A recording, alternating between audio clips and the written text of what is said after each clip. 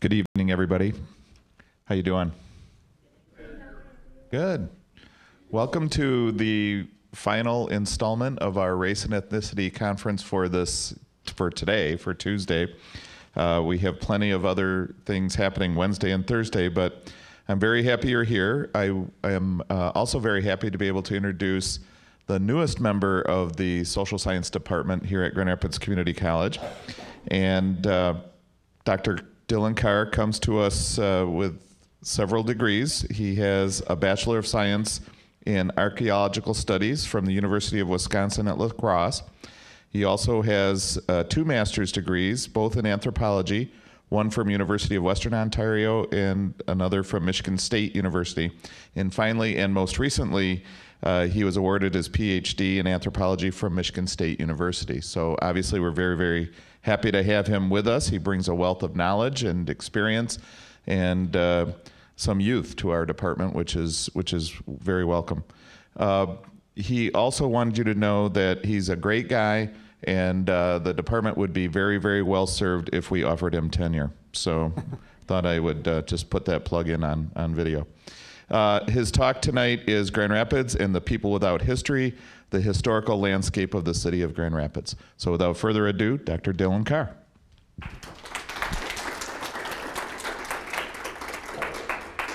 Thank you, Steve. Is that loud enough? Can you hear me? Good. Can everybody hear me back there? Awesome. I think the only reason I was hired was for youth, because I think Professor Light, who's the chair of the department, wanted me for his baseball team. I think that's kind of what the conversation. And a softball team, so that pays off. Just if academics doesn't work out, at least go into softball. That'll get you a job at some place. And so I see a lot of familiar faces, so I'm glad that my students turned out, even though I didn't force them. I'm telling you that right now. Is anybody here from a different class where they're getting extra credit for being to my talk? Awesome. How much extra credit am I worth? I always want to know that when I give a talk. 5? That's not bad. Anybody giving me more extra credit than 5? 25 points. That is definitely the most extra credit I've ever gotten. What class is that for? PS 110. Awesome. So I'm now up. I think the highest I've ever gotten. I'm like, we get extra credit. You get to do an assignment for my class, and then you get credit for that. It's not exactly extra, though, unfortunately. But for the PS 110 students, 25 points is a lot, so that's great. Unless there's a ton of points in the class, then it's all relative.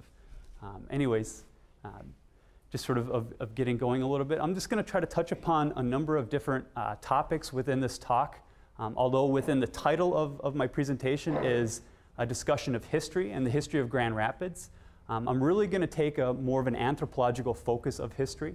And I'm going to talk about really the production of history and really how does that relate to issues such as race and ethnicity right here in Grand Rapids. I'm a relative newcomer to the city of Grand Rapids. And so in some ways that makes this type of talk a little bit challenging because I don't have really a depth of a lot of local history. But on the other hand, it really serves me pretty well for taking an anthropological focus on the history of Grand Rapids in the sense that I can come at it from an outsider's perspective and looking at the dynamics and some of the patterns and structures of historical production here in Grand Rapids that individuals that have grown up and been born and raised within the city often are not aware of with these patterns that come about because we get socialized within a particular social context. And oftentimes it's very hard for us to step aside from that social context and sort of look at it from outside within. With that said, I'm not going to give a historical narrative about Grand Rapids. Rather, I'm going to talk about the importance of history within Grand Rapids as it pertains to the interaction between individuals of different race and ethnic groups. Actually, I'm going to start with a narrative of really where this talk started from. When I moved back down to Grand Rapids back in August, I had the fortune of going to a talk was given here on GRCC's campus by Dr. Ronald Ferguson, who is a professor at Harvard University. He was talking about the achievement gap within American schools, and predominantly he's focusing on the achievement gap between African American students and really predominantly white students within various school systems out there. It was an excellent talk. Anytime you get the chance to hear really, really smart people talk, jump on it.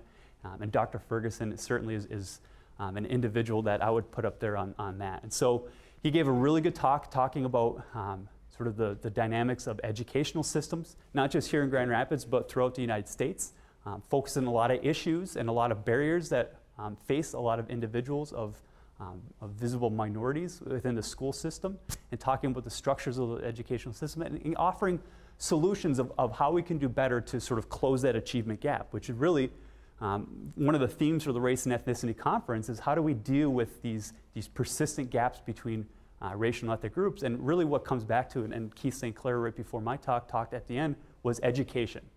And education really is the focal point, and that's one of the things that Dr. Ferguson was talking about. But on the way out of that talk, my fiance and I were walking out, and we're behind two individuals, two teachers, presumably, since everybody within the talk, I think, was some part of the Grand Rapids public school educational system. And I overheard a conversation. So how many of you love to eavesdrop on conversations? Just raise your hand. All right, good. The most hands raised on any of these. I'm an anthropologist, so I'm a pro at it. So I can do it legally, I guess. And so I was eavesdropping on this conversation. It was between a white male teacher and a white female teacher. And the white male teacher basically was puzzled with something that Dr. Ferguson had ended his talk with, which was he was talking about test scores and really looking at the difference of test scores between more of the inner city schools. And this is a pattern that shows up in every single major urban area, not just Grand Rapids. Where there's generally lower test scores within an urban center, and generally higher test scores among some of the better funded school systems that are located on the suburbs or the periphery of school systems. And so because of that, he was saying that you can't just simply focus on the test scores, because what you need to do is break that data down to look at where students are learning the most. Because it turns out that a lot of really good students end up going out to these very, very good schools on the outskirts of town, and they really don't improve their test scores being in the school system. So if you want to find out where the best teachers are, you have to look for where the best learning is. Problems with that measurement aside, what he was focusing on was looking at the differences between the generally predominantly urban schools and the more suburban schools. But with that said, we still see persistent differences between schools within those two geographic locations. And so the white male teacher who was walking out, I don't know his name since I was just eavesdropping, really made a question, because he was puzzled about really where was the source of that difference in the quality between urban schools and suburban schools come from in the first place. And he was struggling with that. So he was talking to the person that he was alongside of, but what I don't understand is where do those differences, and really what I put in blocks here is inequalities. That's what he's talking about, the differences in equal education between urban and suburban contexts in school systems come from the first place. He really was grasping at that. He really had no historical basis to really understanding that. And his companion's response to that, in which they seem to both be trying to struggle to put this into a broader historical context, was, I think because the parents only send their kids to good schools, it creates those differences. And again, I'm focusing on inequalities, shining some light on the subject. That's, from my perspective, is an ahistorical explanation for this. That's really a description of the problem. The problem is students that have opportunity, the students that have really the economic capacity to direct their students towards more suburban schools where they feel they're going to get them a better education, do so. It really is a description of what is going on, but it doesn't explain really what the origins of those inequalities were in the first place. In other words, the explanation was removed from history. And so I was walking out, and I wanted to say something, but I realized that it would probably take me an hour of explanation, and this pair of individuals probably would not appreciate me stopping them and giving them an hour-long lecture. And so today's lecture really is my response to these two individuals and their conversation, so you guys get to endure my hour-long response to this particular question. But really what I want to focus on is not so much the achievement gap within schools, but what I want to do is talk about really where does the context that individuals that presumably are members of the local community trying to deal with, and are probably good-natured individuals that want to legitimately have an answer to that question, where do these structural differences between schools come from in the first place, are incapable of answering it within a historical context. There has to be some sort of process that occurs in order for this phenomenon to occur within that. Because these two individuals are teachers, they presumably have college degrees, and so they're educated individuals within the community, and they still lack that historical perspective on really what is the nature of inequalities here in Grand Rapids. And the reason why I'm talking about inequalities in Grand Rapids at a race and ethnicity conference is that it shouldn't be a surprise to any of you that inequalities between groups of people, and really in any part of the United States, and in particularly major urban areas, those inequalities are drawn about along racial and ethnic lines as well. And so what I'm talking about is what an anthropological concept known as structural inequalities. And so what I'm talking about is not individual actors in history. I'm not talking about who the first founder of the Grand Rapids public school system was. I'm not talking about who the most prevalent or the most awarded teacher within the Grand Rapids public school system is. I'm not talking about when Wyoming public schools or Caledonia public schools were founded in the first place. Those are all bits of history where we could talk about different actors moving into the history, but the structure of those relationships between the urban centers and the suburban centers, that doesn't change. You can change the actors, you can change the presidents of the school system, you can change the individual teachers within those school systems, but the structural relationships between those schools that produce those inequalities in the first place does not change. And that's part of the issue of why we want to take this historical perspective. Because if you just simply focus on individual actors that are moving in and out of really sort of the stage that is Grand Rapids education, you miss that structural perspective. And that's what those two teachers were trying to deal with, was understanding where does these structural inequalities within society come from. And what I mean by that is really that some groups in our country are afforded differential access to all sorts of different elements, whether it's income, whether it's good paying jobs, whether it's someone's dignity, self-respect, legal protections, individuals, no matter who you are and what your particular race or ethnic heritage may be, afforded sort of the dignity of not having to endure being pulled over by police officers at random. Those are elements that are built into the structure of the system themselves. We can have individual actors playing out their roles of enforcing those structural inequalities, but if you change the actors, if you eliminate that discrimination and prejudice that produces those actions, you still do not change essentially the exploitive power relationships that are engineered into society. And what we tend to do is we tend to ignore them, we don't see them, because you need to take that historical perspective in order to see how these structural inequalities come about in the first place.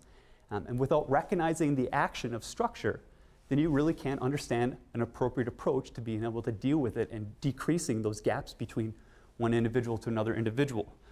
To tie in with Professor St. Clair's talk, to give you an example of how structural inequalities operate, we have a picture of a favela outside of Rio de Janeiro.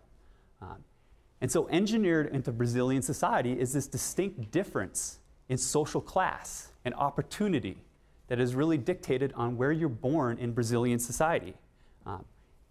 So in this case, if you're born and you're growing up in a favela on the outskirts of Rio de Janeiro, I think one of the questions was focusing on sort of quotas that are to the public school system at universities in Brazil, and that if you're growing up in one of these settings, you're really not going to get prepared to succeed in the universities, even if you get in the first place.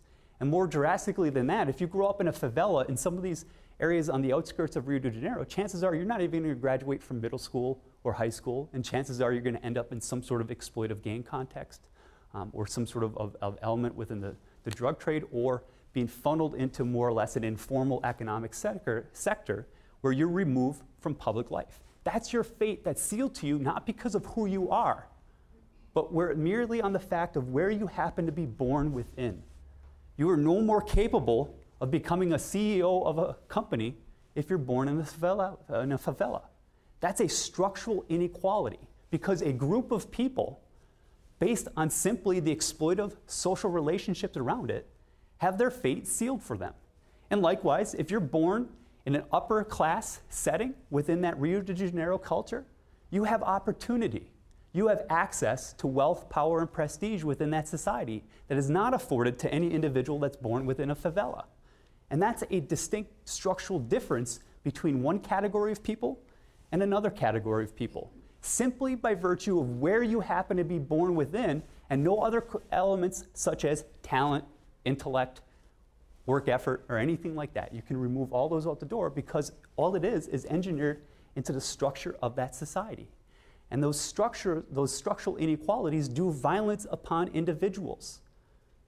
Not because of what your individual choices are, because we're not focusing on the individual. We're looking at that broader structure of society. And that really is where the problem lies. Because in this context, those vast differences are really engineered into the very fabric of Brazilian society. And your skin color, if you're born in a favela, is likely to be significantly darker than your skin color if you're born in an upper class element or portion of Brazilian society. And likewise, does anybody recognize this photo in here? This is a Union Carbide plant in Bhopal, India, which really was one of the most significant industrial disasters in human history. Basically, the carbide plant released some toxic gas that rolled down and caused several thousand deaths within a small village that was situated in and near this center. Those individuals that grew up in that rural village in India had no more choice in where they were born from, but they were there because they were fitting in the lowest social economic class within Indian society, which drew their labor to that concentrated industrial setting that put them at risk. The individuals that lost their life in there lost their life because they were a product of an exploitive structural system that drew them into a position of danger. Somebody who was born in an upper class setting or one of the higher castes in Indian society would have never been placed in such a dangerous position that the structure of society could do violence upon them. And that really is the importance of recognizing this term. And that's kind of what I'm going to be focusing on when we talk about the nature of sort of the historical landscape here in Grand Rapids as it pertains to the interaction between racial and ethnic groups.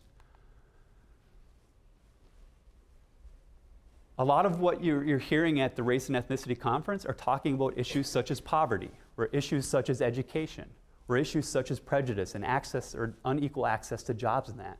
Really what we're describing to you, if you listen to Dr. Williams' talk, which started off the conference on Monday, he gave up a lot of the statistical backgrounds that really is a statistical portrayal of the structural inequalities engineered into not just American society, but Grand Rapids society as well. In that instance, if we can talk about one manifestation of structural inequalities, poverty, instead of focusing on poverty, we have to recognize it for what it is. It's a symptom of those inequalities. It's not the cause of the inequalities themselves. So disproportionately, when we have discussions of this, what is the problem? Well, we just got to just sort of raise the income level. But the income is a symptom. You can't treat symptoms without looking at the underlying causes that produce them in the first place. In the same way, in terms of that conversation between those two white school teachers trying to figure out why there was differences in the educational system here in Grand Rapids. What they're talking about was not a problem of education. What they're talking about was a symptom of the structural inequalities engineered into American society. And so in this sense, and we can look at a number of different stats or data, and I'm an anthropologist, so we don't go heavy on the stats. But basically, if you're born into a condition of poverty, you're likely to die in a condition of poverty. Your ability to have access to education, access to good paying jobs, you're more or less likely to end up in whatever class you start with. And my students in here, this is almost like a broken record at times. But basically, if you're born lower class, you're going to die lower class. If you're born middle class, you're going to die middle class. If you're born upper class, unless you do something really dumb, you're going to die upper class. That's the structure of the system within our country. Can individuals move out? Yeah. But I don't care about individuals in this context. I'm talking about the structure. So we'll focus on one individual that can move up from lower class to middle class, or maybe even up to upper class. That's an individual. But of that one individual, 9 of them are going to end up in the exact same position in that structural system that they started out within. And so then it's a simple philosophy 101. If you're born into poverty, that you're likely to stay and die in poverty, and B, if minorities are disproportionately born into impoverished settings, then C, or A equals C. That minorities themselves are going to be disproportionate to the rest of society, born into a condition of poverty, and because of the structural inequalities that restrict access to any of those elements that a sort of dignified human being needs, is they're going to finish in that context. Not because of who they are, not because of how smart they are, not because of how hard you work, not because of talent, but because that there's inequalities in exploitive social and power relationships engineered into the very fabric of our society. And that's the process that's going on within this. I'm trying to think of time. If you look at this chart, this is from the most recent census data here. And these are non-metro counties. And so basically, counties in the United States that have a high poverty rate. So we're looking at 20% or more in poverty rate. If we look at the geographic distribution of these counties, what we see is a huge belt down around here, and then the light green ones there, and then this area here. And we can correlate those with the predominant racial or ethnic group that identifies themselves on census data. So in the Deep South, we have predominantly African American communities that are born and sort of and stuck in this impoverished situation. We have predominantly Hispanic communities in West Texas and New Mexico. These are Native American communities, including some of the Oglala Sioux reservations, which are the poorest counties in the United States. And that has a legacy that goes even farther back, but I'm not going to sort of touch upon that into this narrative. With that said,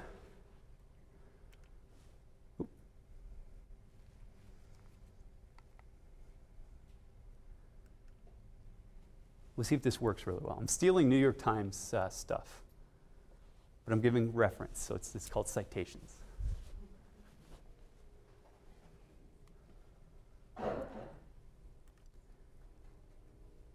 This is a map of income benefits received by county in the United States. This came in with a lot of some of the political discussion that was going on in regards to individuals utilizing a larger social safety net or a restricted social safety net. The politics of that discussion aside, I'm using this as illustrative purposes to link together history and structural inequalities. And so this is in 2009, which is the most recent data that we have in.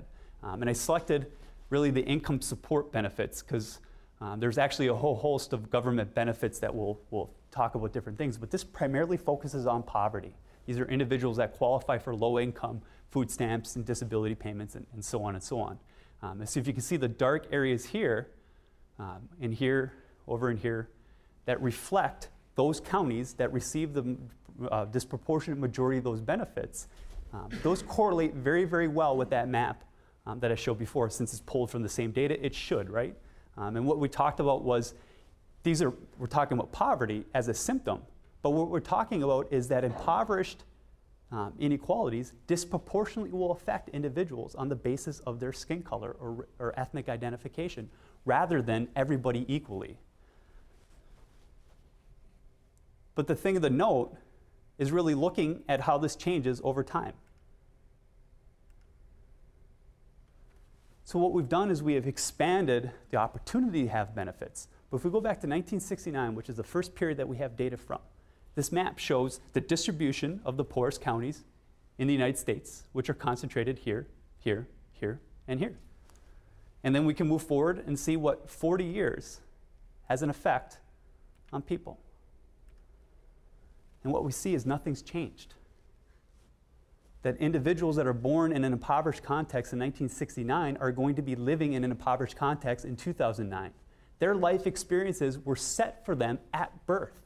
Not because of hard work, not because of effort, but because of the very inequalities that are engineered into the fabric or the structure of American society that affords individuals that are born on a low rung in these exploitive social relationships are going to die in those exact same positions in society. Thank the New York Times for being able to illustrate that for me better than I could, since I have a static map. So what happened? How do we get to the point where I can follow behind two somewhat educated individuals that are members of probably would presumably to be an active middle class with here in Grand Rapids society, and they fail to grasp the nature of that system? At what point did we get to the point where we fail to recognize the importance of structural inequalities and their impact on people's lives and the experiences and the disproportionate experiences of individuals? What I'm going to kind of focus on today is I'm going to talk about three processes that probably came about that produced that effect, where we've really forgotten the impact of those structural inequalities. And then what I'm going to try to do is bring that back together and talk about the implications of forgetting the importance of structural inequalities. So the first thing I'm going to talk about is the production of dominant historical narratives. Not to pick on Professor Light back there about the importance of history, but what I'm going to be talking about is really looking at the production of historical narratives. Because to understand the effect of structural injustices in a society, you have to understand the historical background that leads to their production in the first place. However, one of the reasons why we don't see them or we don't think of structural inequalities is because our narratives are produced to obfuscate them, to remove them from sight. And once you remove them from sight, then there's no problem, right? We sweep it underneath the rug, and it looks like my bedroom was when I called it clean. The second processes that occurs is this effect of, talk about also forgetting, but marginalizing alternative narratives. So we're going to talk about the role of power producing historical narrative. And then what we're going to talk about is the role of alternative narratives being marginalized to the side. And so when they're given voice in a restrictive context that prohibits them from really having a true effect on causing structural changes. Because again, you can talk about stuff and change the individual actors in history. You can change the fate of individuals, which is great, but that doesn't change the fact that there is unequal power relationships between groups of people engineered into the structure of society. And then finally, I've just made up this word, but we're going to go with it, is ahistoricizing discussions of inequality and diversity. And that really is the effect that I talked about with this difference between the school teachers walking out of Ronald Ferguson's talk and their inability to grasp really the nature and really the true source or cause of the differences in education quality between certain schools and certain parts of the greater Grand Rapids school system. And so historicizing, I think, is a word. I just put the letter A in front of it to talk about the absence of historicizing. In other words, when we remove history from the consideration of these, what we're able to do is focus on a problem, yet forget and ignore responsibility for the production of the problem in the first place. And that becomes a key part in terms of why we should be in this classroom or this lecture hall today, is recognizing that we do have responsibility for problems. But if we remove that production from history, then we can also disassociate ourselves from any sort of obligation or moral responsibility to that. So I'm going to sort of hopefully briefly talk about these three processes here. I'm drawing primarily on the work of two individuals in terms of talking about the production of history as a narrative and talking about the role of power within the production of history. And so the work of Michel Trollio, he's an anthropologist that focuses on historical narratives, predominantly in Haiti. And then Eric Wolf, another anthropologist that is focused on the overall interaction and the forgetting of structural sort of exploitive practices that have affected different groups of people really on a global scale. So the difference is where we get a British officer watching workmen in a particular part of the world, really talking about the colonial experience. And really what Wolf in his text, Europe and the People Without History, which I shamefully stole his part of his title for my talk, is really talking about how is it that we get gross inequalities between the first world and the third world, which we're not going to focus on since we're going to keep this local today. But really the basis and the sort of the theoretical basis from it is partly we have an exploitive world economic system that has come about that produces those inequalities. But the same process as Eric Wolf talks about, when you deny history, what you're doing is you're denying the ability of one group of people to voice itself and voice itself as a predominant narrative. And more importantly, Dr. Trollio's talk on silencing the past. And what he talks about is when you look at history, you got to look at how history is produced. And we all have a cliche, history is produced by the victors. Everybody kind of just sort of chuckles at it and has an idea. But it's true. And so what are the dynamics that lead to the disproportionate production of historical narratives? First off, there's this issue of the sources that we draw historical documents from. Those are disproportionately produced. In fact, how many people do you think in the United States in 1700, maybe Professor Light can talk about this, how many people in the 1750s were able to write? Were literate? You want me to guess? Take one guess. Just give me a guess here. How many were literate? I'm going to say less than 20%. So less than 20%. Of those 20%, do you think that was evenly distributed across all segments of American society? Absolutely not. Absolutely. See, I got a professional historian here to back up every overgeneralization I do. That's the best way to give a talk. We're doing a good job then. All right, thank you very much. Yeah, and so the very production of historical documents that we produce historical narratives from are unequally produced in the first place. In other words, there's silences built into the historical record. In addition, all those people that are trying to write and produce documents in 1750, we probably only have a fraction of those preserved and cataloged and indexed in archives to have access to. And we generally only favor those individuals that have had a privileged access within a society. And so, based on those two phenomenon, we get a very narrow view of history. And that history is disproportionately being produced by one group that is generally in a privileged position of exploiting other groups of people, either politically, economically, socially, or whatnot. We can go through that whole list that I had on that slide that was churning through. That's the production of history. That's just in the source documents. Then somebody who's a historian's got to produce that history. And what they're not producing is an undisputable fact. Historians produce a narrative. We call it historical narrative. We offer it as an academic truth, but it's a narrative nonetheless. They're backing it up in different ways with different sorts of evidences that separate it from fiction. But anybody's ever tried to tell a story to a friend, how much stuff do you end up leaving out? A lot. Because you just can't feasibly do it. And so the producer of that narrative must make a decision on what to exclude from the production of that narrative. And so when we combine all these sequences of silencing, we see a restricted access of what documents are produced in the first place. We see a very restricted access of what documents are being preserved and available for study. And then we see a restricted access of how that narrative gets told and what parts of those documents are being accentuated in the production of that historical narrative.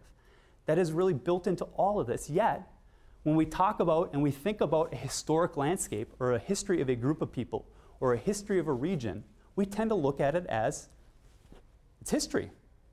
We teach it in college, which we should. And it gives us a really good, important look on it. And you should take Professor Light's class if you can. It's a good plug, right? Yet, what we need to be aware of is the role of that selective production of history and what effect it has on groups that don't have equal voice. And so every historical document has silences built into it. And it's not the dominant group in a society that is silenced. It's the selective silencing of people that have an alternative narrative that might counteract or dispute whatever the structural injustices that are engineered into society are in the first place.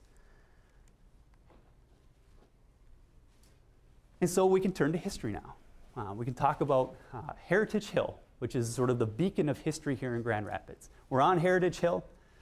My office is on Heritage Hill. I live in Heritage Hill. I'm Heritage Hill. I'm a highly educated white male between the ages of 18 and 35. And I live in a historic district. I am the embodiment of power within Grand Rapids society. This kind of gives me a trip. I just like saying that out loud. I'll give reference. I stole these off of heritagehillwebsites.org, but technically I'm a member because I live in the district, so I'm using my own stuff, I guess. And that was the first historic piece of information I was told to when I first was looking at where to live in Grand Rapids. When I was first actually interviewing here, people taking me around, oh, this is Heritage Hill. This is really the pinnacle of historic preservation within the city of Grand Rapids, and this preserves the undisputed history of Grand Rapids society, Heritage Hill. Whose heritage is it?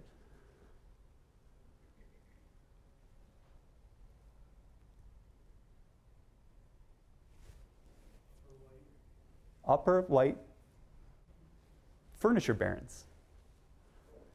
And so what we're looking at is the disproportionate or selective preservation of sources. If we think about historic buildings, and every building that was built past a certain period of time is technically historic, we just simply tend to accentuate one historic building over another historic building because we infuse all this other stuff into it. But what we're doing is we're selectively silencing the history of a whole segment of Grand Rapids society because we tend to favor one element or one sort of prestigious side of society over another side. The importance, the historical information that we can pull from Heritage Hill is no more or no less than what we can pull from other neighborhoods here in Grand Rapids. But the problem is, what is deemed historical is selective. And it's that silence and that production of history.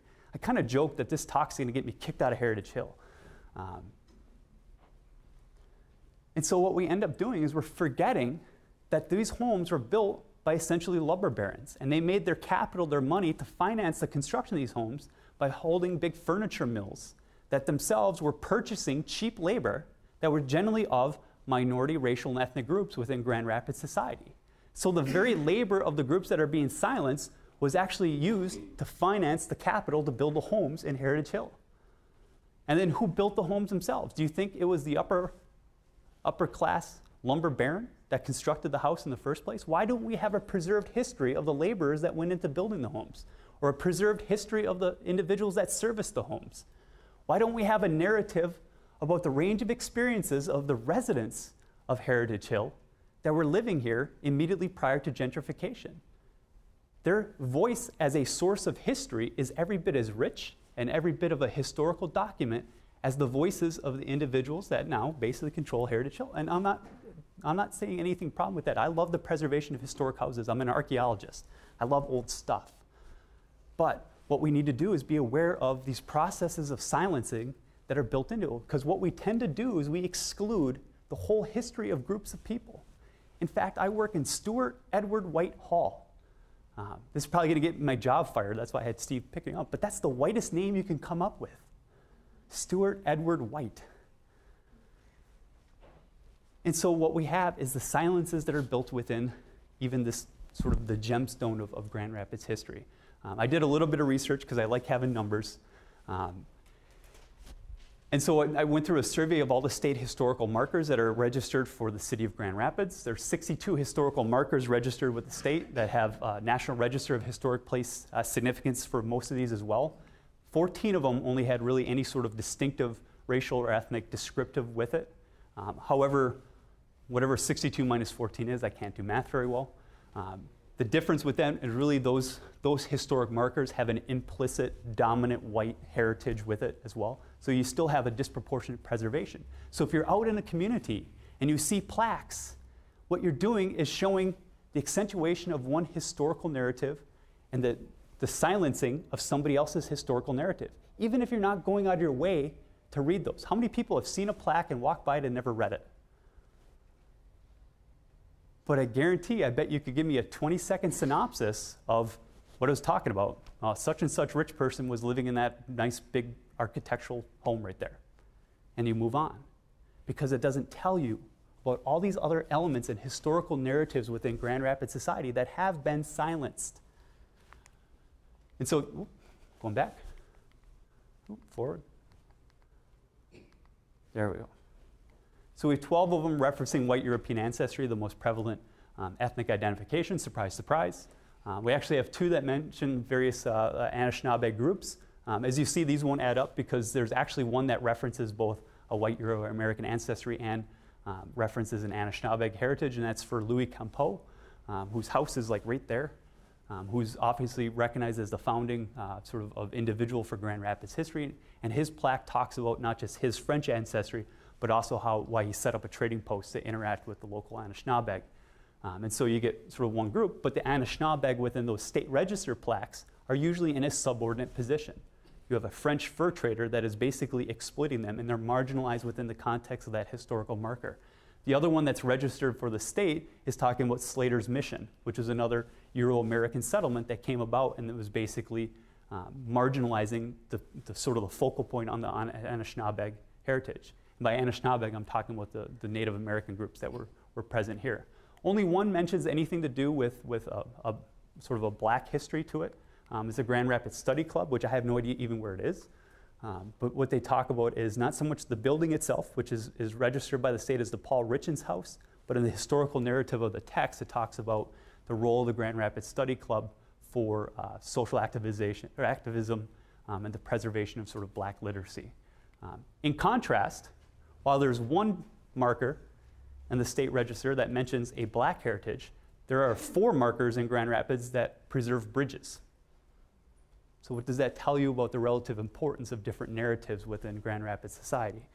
Although there are 3 markers that are not registered with the state that do have, obviously, prevalence down on the riverbed, and stemming from the S-curve project, there has been really a distinctive of focus on Anishinaabe history, which is actually really great. And this is one place where Grand Rapids definitely needs to be applauded at. There's a marker from a Michigan legal milestone talking about the ending of Jim Crow laws, which was the victory of Oliver Green against the Supreme Court to say that black individuals in Grand Rapids could actually sit down on the main floor of a theater.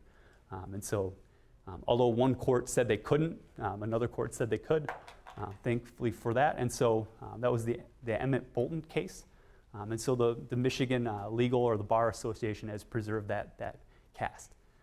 I find it ironic that they focus on, I think, 1925 as the ending of Jim Crow laws here in Grand Rapids, because I'm sure any historian or anybody that wants a Google search can find any innumerable instances of the preservation of Jim Crow attitudes in Grand Rapids that extend well beyond the official ending of them as dictated by the Grand Rapids Bar Association. Not to pick on them, and it's great that they focus on that court case. And then we have Rosa Parks circles. And so what we see here is a mixture of historical sources and historical points that really, if you just are a casual observer in Grand Rapids history, and we all are unless we're delving into documents, we're exposed to this. Every one of you that grew up in Grand Rapids has walked by those plaques all the time. And what gets built in the back of your head is that understanding that there's a selective preservation of one historical narrative that is valued more so than alternative historical narratives. And part of that is the frequency and efficiency that you tend to see each of those.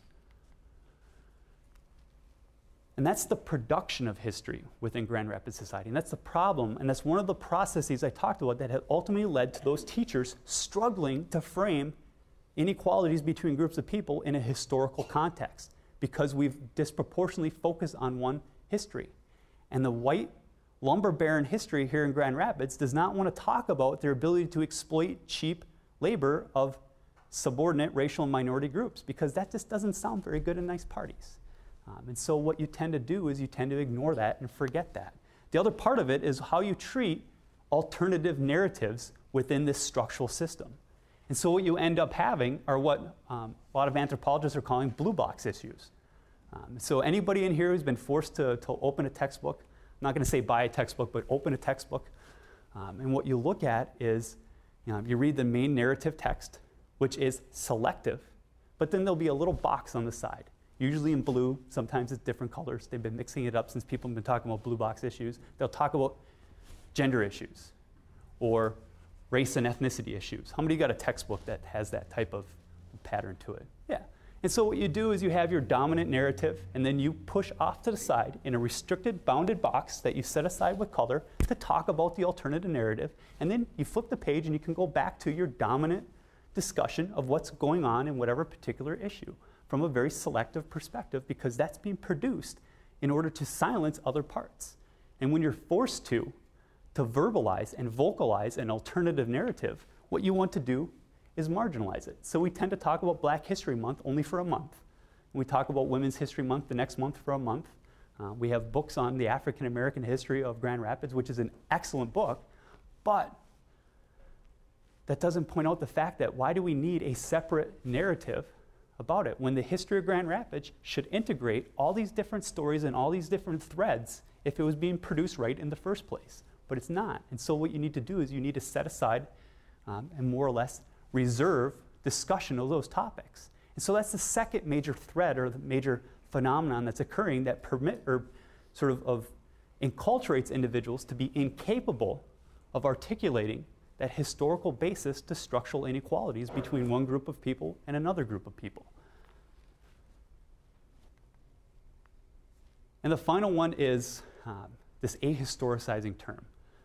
And really it's how we treat discussions of inequality and racial and ethnic sort of issues and and part of it factors into this difference between individual experiences and the structural inequalities that I've been talking about.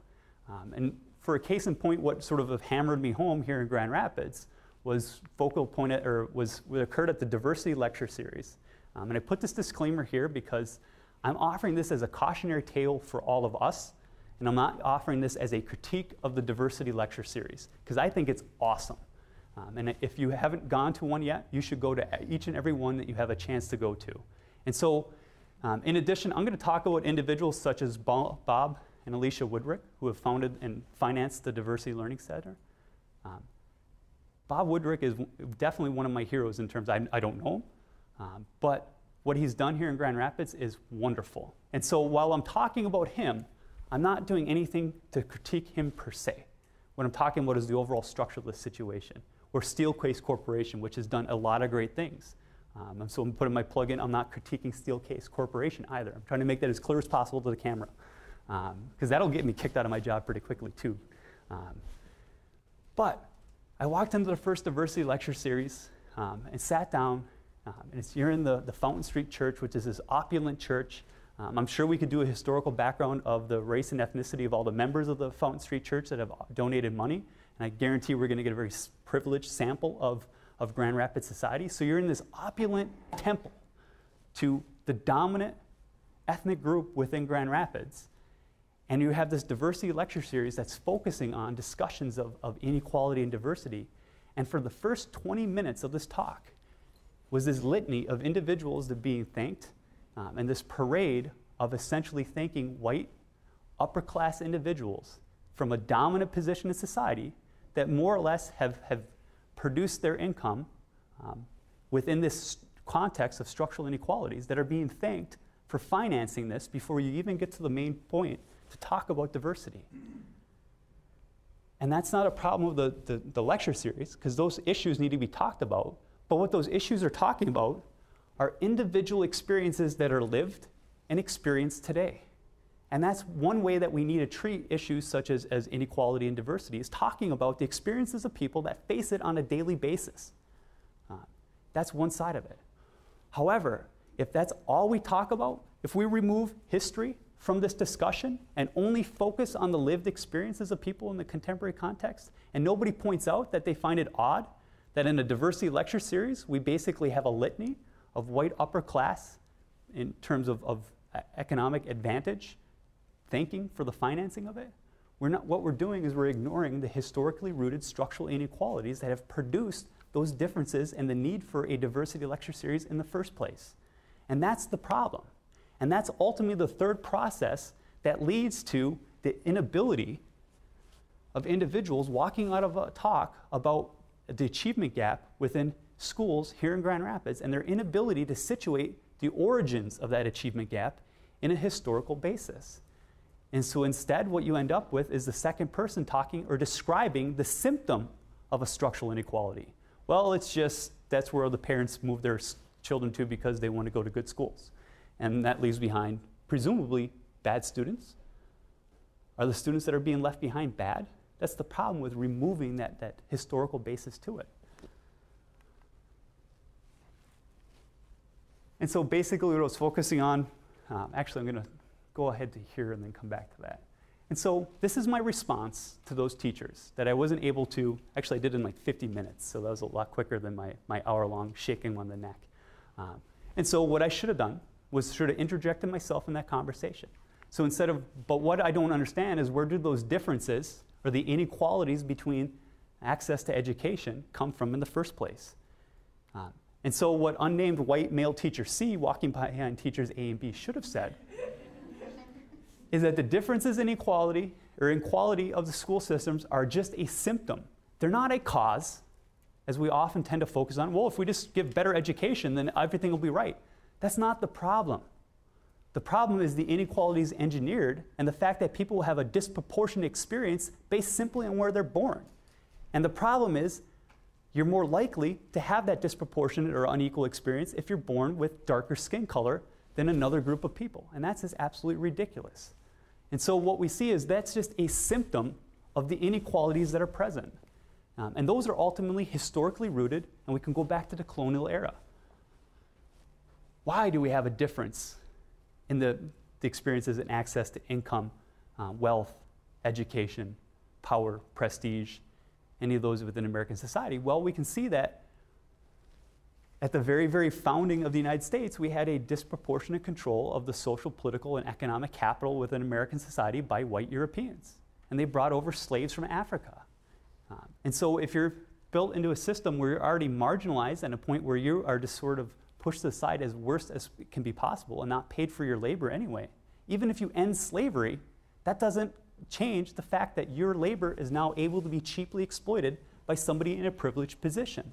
And by their ability to cheaply exploit that labor, that means that you are not going to have access to a fair wage compared to what somebody else has access to. And once you create that system, as I showed it with the New York Times sort of schematic, once you lock that into place, it doesn't matter how hard you work, it doesn't matter how ingenious you are, how talented you are.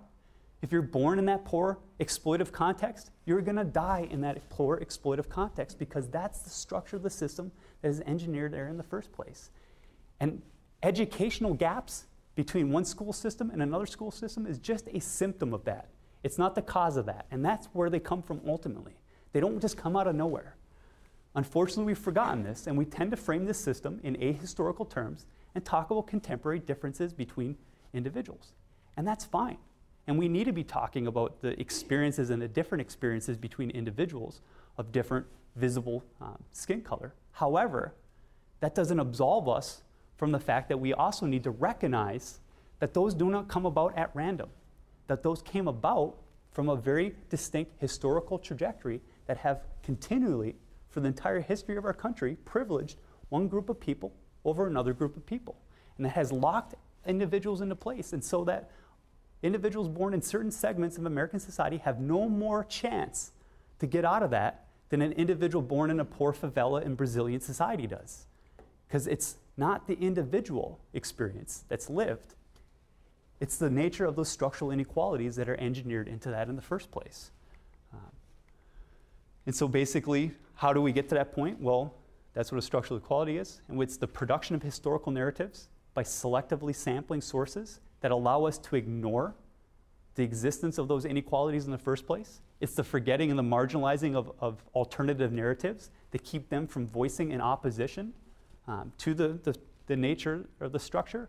And then it's the fact that, again, we tend to focus on individual elements of this dynamic than we do on terms of issues of structural inequalities. So much so, I'm having a discussion in one of my online classes, and individuals are talking about ethnic boundaries and sort of the difference within them. And all too often, it's the students that, if I look on the little photo roster, that are phenotypically white, are talking that, hey, you know what, we've seen less discrimination, and that's true. But the experiences of you are a little, and I'm not picking on the students because that's just simply the nature of your experiences. And if you're born in a white middle-class setting, you don't experience discrimination. And if you don't experience it, you're not aware of it, and you don't recognize it happening. And then I can turn around and I can read the posts from any one of my students that are visibly of color, and they portray a very distinctly different perspective of American society. One in which they're denied access to jobs because of their skin color. The one in which they have to endure looks upon them that deny them dignity in those contexts, which are all elements of structural inequalities. So we tend to focus and ahistoricize that and not recognize where the origins of that were in the first place. Which we get to the final little part, and I got done early since I don't want to be up past 9 o'clock anyway, it's my bedtime. Is the so what? Most of you are going to multiple race and ethnicity talks. Most of you have probably gone to or have sat through a class that have touched upon these subjects. And when we ahistoricize it and we deny the discussion of history and structural inequalities into it, it's easy for us to set onto the side and say, you need to work harder. Or, you know, I'm not prejudiced. I treat everybody equally, and you might. You might, and that's fine. In fact, as I've been talking to different people today, if we ended prejudice, if every single one of us in American society stopped being racist, not so much, I'm not calling anybody racist, but if you stopped looking at and creating a stereotype or looking at somebody differently because of their skin color, if we stopped that all today, it wouldn't change the fact that because of that structure of the system, that one group of people, based on their skin color, is going to have disproportionate or unequal access to all those anyway. So if you eliminate how we interact with each other, it doesn't change the problem. And so that's where sort of the challenge of the so what of this is. Why do I give this? Because I like talking about structure. I said structural inequalities like 900 times, I think. But it's not because of that. Because what I see in terms of discussions of race and ethnicity issues is oftentimes this way to disassociate individual responsibility. I'm not prejudiced, and you might not be. But that still does not absolve you from any responsibility in the fact that built into the system that allows you access to a good job, to well-paying income, to a nice home, to education, is the exact same system that denies that same access to somebody else on affording on the basis of their skin color or ethnic identity. And that's a problem. And so while you can stop being prejudiced, which you should, and I'm sure everybody in here is, that still doesn't resolve our responsibility into trying to figure out how to decrease those gaps. And that's where I just want to finish up by applauding those two school teachers that went to the talk. So even though they were sort of grasping and able to describe sort of the nature or the root cause of those achievement gaps or the inequalities in education, they still wanted to do something about it. That's why they were there. They wanted to be able to sort of deal with and reduce some of those structural inequalities that are engineered into society. And so again, just try to think about as you go through discussions of race and ethnicity, not just in this week in terms of the conference, or if it touch upon any one of your classes. And if you find yourself coming back to, I'm not prejudiced, that's great, but so what? There's still work to do. Thank you.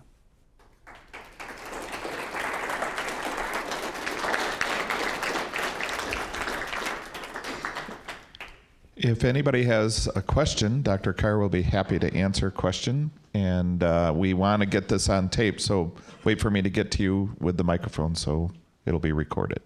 Given the camera guy his workout, I'm just going to go Yeah. here. And then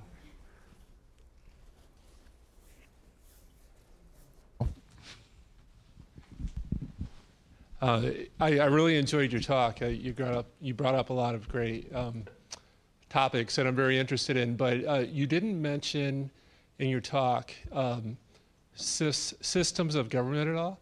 And I just wanted to bring up capitalism versus socialism. I think you were kind of leading to that a little bit with your reference to structural inequality. But I've had the I've been very lucky to be able to travel in Europe, to be traveling, to go to Canada. And when you go to socialist countries like Canada throughout Europe, right away you notice they have much more integrated societies than we do here. And you also notice that the most desirable places to live in those countries are right in the centers of the city. Whereas in the United States, which I think is changing quickly, but still the desirable places to live are in the suburbs. And our center cities are still largely where the poor minority families live. But I myself would argue that because of that, the European countries and Canada, it is in their interest as socialist countries to try to integrate their populations as much as possible, which would explain the integration that I've seen. And as a capitalist country, it is not in our interest to promote integration or equality because we're a money-based society. We are a society that operates on honoring the wealthy and saying, too bad you didn't make it, and preserving that structure. That's what I see. So I just wondered, was it a conscious choice not to get into the political structure, or? That's a really, I'm going to try to unpack that question since there's a lot loaded into it. One, I don't like to talk about politics during an election cycle, just because it kind of, everybody gets all rabid and sort of, but it was a good question in terms of talking about the differences in, say, a socialist model within a European government. With that said, and you're contrasting socialism and capitalism, the problem is that the European countries are capitalist. And so really when we look at the economic system underwriting the political structures in a society, there's no different. And a lot of the same processes are plaguing European countries. This talked about Greece, how well that's going with that. In addition, you're right in observing the differences between the quality of sort of, I guess, life within urban centers versus it is here in the United States. And so if you can look at, say, downtown Stockholm versus downtown Detroit, there's a very distinctly different experience that's being afforded with that. Yet, if you pick up a newspaper from, I think, last summer, you look at a lot of essentially race and ethnic-based riots among Islamic sort of immigrants into not just not just one society within the European Union, but multiple. And France kind of jumps to mind, but Britain certainly has its own share of problems with that. In the Scandinavian countries, that tension is there, and it's still festering sort of underneath. They just happen to have, it hasn't exploded in the sense that it has in other parts of European countries. And not just Islamic individuals, it's individuals of Eastern European descent, because there's very much that class-based idea behind the industrialized original core of the European Union and the non-industrial sort of agrarian periphery of the European Union. And that tension is very much there. And plus, any individual that emigrated back to Europe from former colonial possessions, that's really where a lot of those differences are. So, with that said, they have a socialist model of government that provides a lot more in a different array of services, which I personally am a lot more for, because I do love extending governance to it. But the system or the structure of the system is identical. And they have the identical series of problems because what you form is essentially boundaries between groups of people. We tend to sort of consolidate groups into more inner city contexts, and we focus on our suburbs because of the American ideal of space, whereas Europe tends to urbanize and then tends to push individuals into peripheries. You see that with the favelas in Rio de Janeiro as well, where the inner core is really the upper class side of it and the privileged points and hilltops. And on the margins of those major urban centers, and really any urban center outside the United States, is where really the poor, and when I say poor, is generally sort of a marginalized racial or ethnic group. So, great question. You're focusing on the right issues, but I would say that Europe is definitely not the model for it. Carolyn. Yeah, I was just wondering, so do you think that the key to fixing the problem is to kind of change our idea of what we think of as infrastructure as far as like support for the poor? I'm thinking like healthcare and public transportation and all those kind of things that make life easier. If those were bigger and more, well thought out infrastructures, would that change things? Absolutely. I think that ultimately, and again, that's something that we can borrow from that European model, is if we extend certain things, and what we have to do is just be conscious about how we do it, because any one decision of where do we build a bus line, where do we build that, is going to cause essentially structural violences to one group or another group of individuals. One issue that comes to mind is the issue of bus route and bus route planning in parts of Florida. And so what they tend to do is they plot bus route and bus stops down in middle parts of these big 6-lane highways. And the edges or the crosswalks are a quarter mile or half mile away. And those bus stops are being planned by essentially a suburban white individual that drives to work. So he doesn't use the bus system. And so what you tend to do is you're finding where you're dropping off essentially poor individuals that are taking the bus because that's their mode of transportation, and they're stuck a quarter mile from each crosswalk. And so what they try to do is they try to cross the highway, because their destination, instead of walking a quarter mile down across the big 6-lane highway, a quarter mile up to get to their destination, they try to make a go for it. And so you actually find a great deal of of traffic accidents and deaths that is disproportionately affecting one group than another group, because it is really just terrible planning of bus lines. And so the infrastructure is the answer, but it's not so much this, all right, if we just cast out this safety net, so to speak, it really isn't going to cause really that much change, because what we need to do is recognize where the holes in those nets are, and do some sort of very local, on-the-ground planning to ensure that what people need in order to get them out of a context is what they're getting. When I talk about of global poverty and those issues in my classrooms, that's one of the problems with global aid, is people try to provide aid, and they're good-natured about it, but what they're providing to people is actually not what the local people want or need. And so that's part of the issue. Infrastructure definitely helps. And the European model with providing healthcare and all that kind of stuff does bring up the overall quality of life for individuals in a lower context.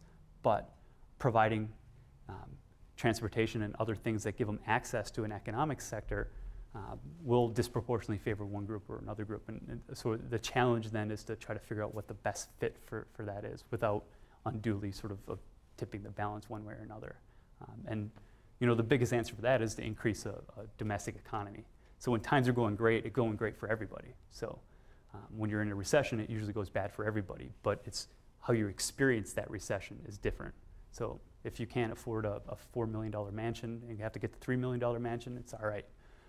But if you're forced to sort of car payment or bus line, that kind of stuff, it's going to have an impact on your life. And so part of it is really sort of,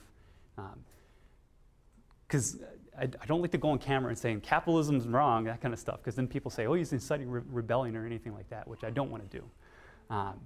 But within a capitalist model, without changing essentially that capitalist thing, if we look at the way in which the flows of capital are being accessible and working their way down to individuals, then that creates the ability, like you said, for infrastructural developments where we can actually improve the condition if we're intentional about it. And that's kind of the point of the talk is if we're not aware of the problem in terms of those structural inequalities, we can't be intentional about it.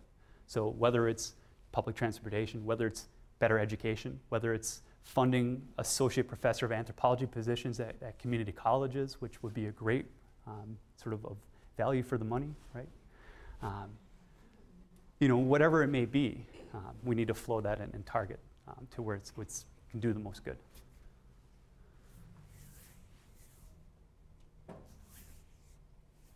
Awesome. Well, thank you, everybody, for coming out so late to hear me talk. Thank you. Let's give another round of applause to Dr. Dillon Carr.